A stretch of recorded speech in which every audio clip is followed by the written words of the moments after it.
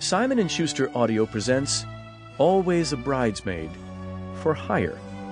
Stories on growing up, looking for love, and walking down the aisle for complete strangers.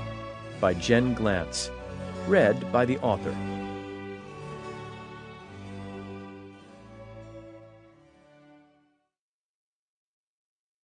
For those who told me to give up on being a writer, on being a professional bridesmaid, on being exactly who I am, which is equal parts stubborn and equal parts peculiar, I'm really glad I never listened. And for Lori, Lloyd, and Jason Glantz, who always told me that I should, would, and without a doubt could, you were right. My goodness, you were right all along.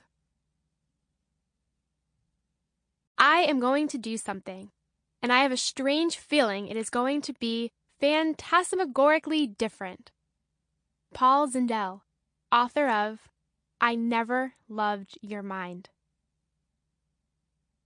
You are terrifying and strange and beautiful, something not everyone knows how to love. Warsan Shure, poet. Jennifer, marry a dentist. They'll be able to replace your teeth for free when they start falling out. My 83-year-old great-aunt, Rita. Author's note. I changed most names and some identifying details of people, places, and things throughout the book. Of course I did. The characters who gave a heartbeat to these stories are friends, and strangers who turned into friends. Oh, and guys who had the courage to take me on a date. I changed their names as a way of saying, thank you. I'm sorry. I love you. Now go off and be well. Prologue. Weddings. When you live in New York City, it's almost expected that people will see you at your very, very worst very, very often.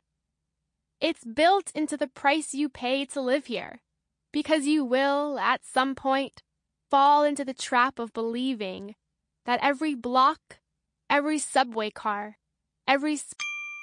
Sample complete. Ready to continue?